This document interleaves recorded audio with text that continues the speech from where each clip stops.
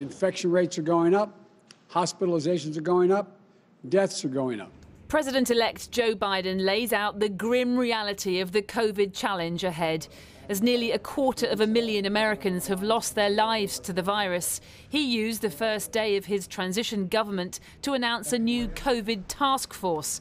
Wear a mask. And to make this plea to all. I won't be president until January 20th, but my message today is to everyone. It doesn't matter your party, your point of view. We can save tens of thousands of lives if everyone would just wear a mask for the next few months. Not Democrat or Republican lives, American lives. If only the Trump administration gave the same advice. Not a single person wearing a mask inside the White House at 2 a.m. on Wednesday morning when the president emerged to declare prematurely that he'd won the election. Now, two of his most senior officials, last week Chief of Staff Mark Meadows and today Ben Carson, both present that night, have tested positive for COVID-19. If you're just waking up, markets are reacting to news that Pfizer's COVID-19. Today, global stock markets cast virus gloom aside and instead soared on the news from the drug maker Pfizer that its COVID-19 vaccine had been proven in tests to be 90% effective.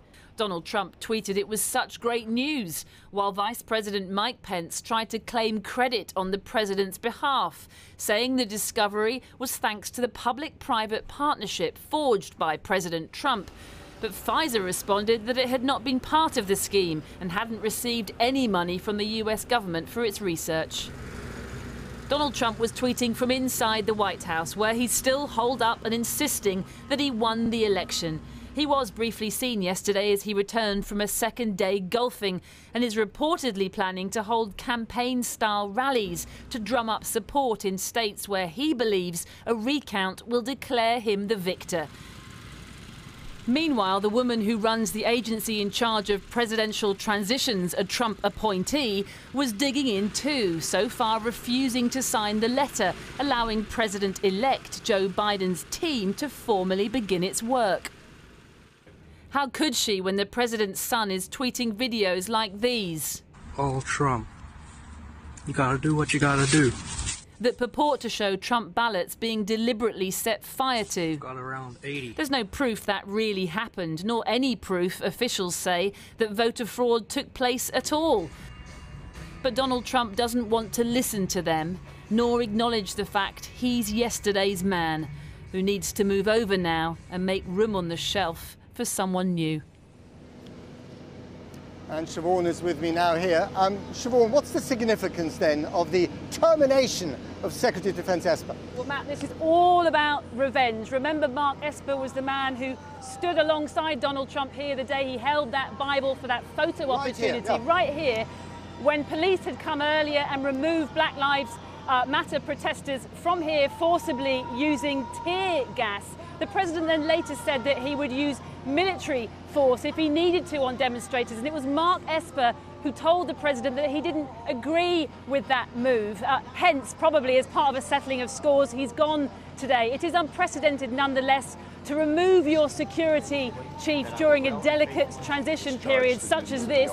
Donald Trump, though, may have been aware that Mark Esper had already written his resignation letter and wanted to get in there first in true Trump style with that classic tweet that you said earlier, Mark Esper has been terminated. It could also be that Mark Esper was part of a growing band of inner Trump circle members who are increasingly looking to the president and saying, no, sir, it is you who has been terminated, and now you need to leave that White House. Siobhan, thank you very much indeed. Well, it sounds a little bit more like the end of Rome than the run-up to Christmas, but let me just show you this picture of the Christmas tree on the south side of the White House, the baubles being hung. This is a very big moment in the kind of, ritual of the nation every year. But frankly, I think this year what the Trumps are contemplating in there is not so much a festive season, but Narnia, winter without Christmas, frankly.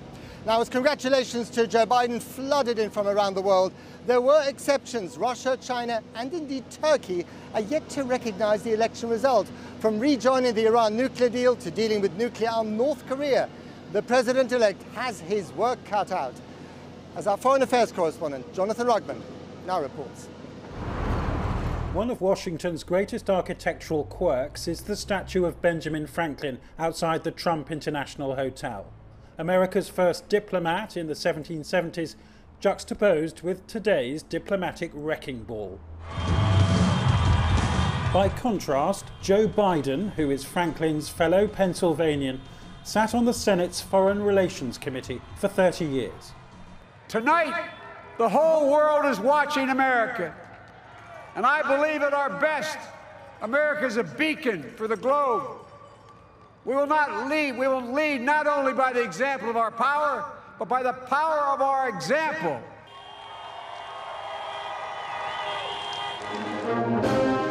His greatest long-term challenge is China. Once friendly with President Xi, Biden recently called him a thug. From Hong Kong to the South China Sea to Trump's tariffs, the relationship is at its worst in decades. Is that something that Joe Biden's going to have to follow through on in a similar vein? I have no doubt that the president-elect will stand up to China. The difference here is that President Trump had a tactic, but he had no strategy. Those tariffs hurt the American people, hurt the American farmers, as much as they might have put a penalty on China. The biggest military threat is North Korea. 3 rounds of Trump's fruitless talks with Kim Jong-un have rendered him no less dangerous. And last month, the dictator's new and biggest ever intercontinental ballistic missile went on display. Another despot, Vladimir Putin, still hasn't acknowledged Joe Biden's victory. Today, talking to Bashar al-Assad, Syria's blood-stained tyrant. Expect a tougher diplomatic line from Biden on both.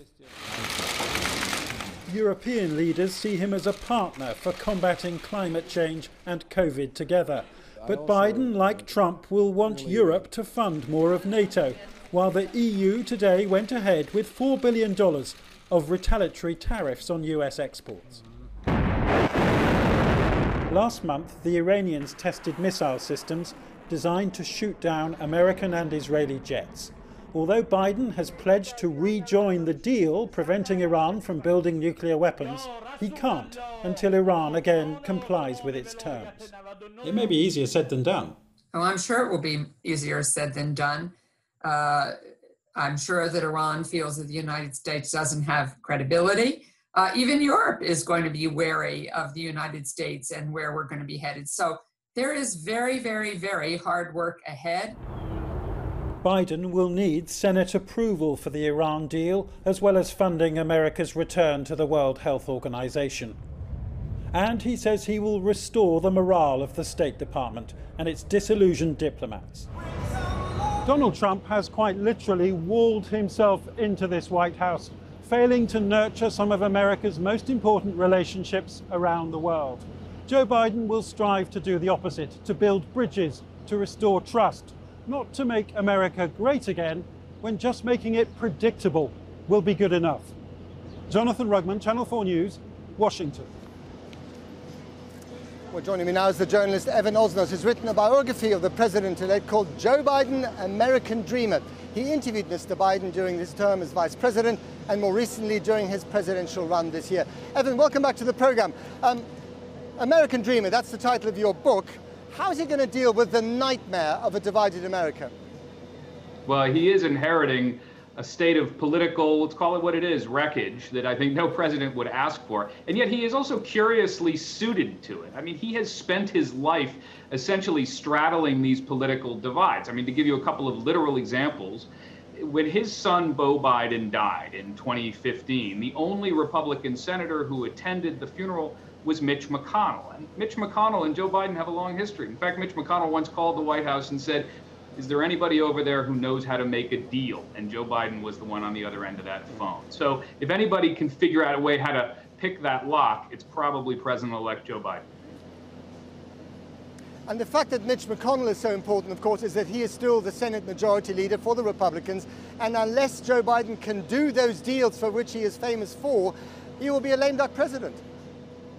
It's true. If you go back and you look at the course of his career, one of the things I wanted to do in this book was say, let's get beyond the 2 or 3 surface, talking points that we know, and look at what he's actually sort of believes about making government work. Back in 2009, when he came in as Barack Obama's vice president, one of the first things he did was that he was lobbying the Pennsylvania senator, a Republican named Arlen Specter, to change parties. He did it behind the scenes, and it worked, actually. Arlen Specter ended up changing parties.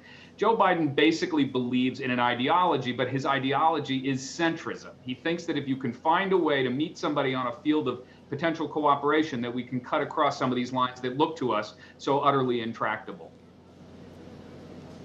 Now, Jonathan Rugman was reporting about, America's relationship with the world, as we know, is rather vexed. Do you see Joe Biden as an interventionist, or will he be someone who will further withdraw America's footprint from the rest of the world? I think what you'll see is a different kind of American presence. What you will not see is America First, which has been a kind of withdrawal, both strategically and morally, withdrawing from the TPP, for instance, Trans-Pacific Partnership, or indeed, casting doubt on the sanctity of things like NATO. Joe Biden fundamentally believes in the power of American alliances, but he's going to use it more carefully. He voted for the war in Iraq. He's learned that lesson. He regrets it. He talks about what is a more prudent application of American power and force abroad. He was against intervention in Libya. He was wary of the raid to kill Osama bin Laden. He has, as he's gotten older, become, in fact, a more conservative user of American arms. And I think that's what you're likely to see in office. Now, during the campaign, Donald Trump openly and repeatedly mocked Joe Biden, Sleepy Joe as he called him, for his stammer, supposing that he was too old and he was too senile, which of course is, much of that is just complete nonsense. But Sleepy Joe woke up the opposition against Donald Trump. So I ask you this, any inference that he might only serve for one term, which is almost implied by the Democrats, is that true or is it false? Well, Joe Biden's been in politics a very long time, and he knows the moment he says he's only going to do one term, he becomes a lame duck. There's not a chance he's ever going to say it. He's going to say around probably the third year of his presidency, he'll start talking more seriously about whether or not he's going to run again. Look, the reality is he will be close to 82 years old at that point. He may not run for a second term, but that's why this vice president was so essential. He had to find somebody who would plausibly be able to take over on day one, and he found a senator with significant experience and credibility. So I wouldn't count him out for a second term, but of course it would be an uphill climb.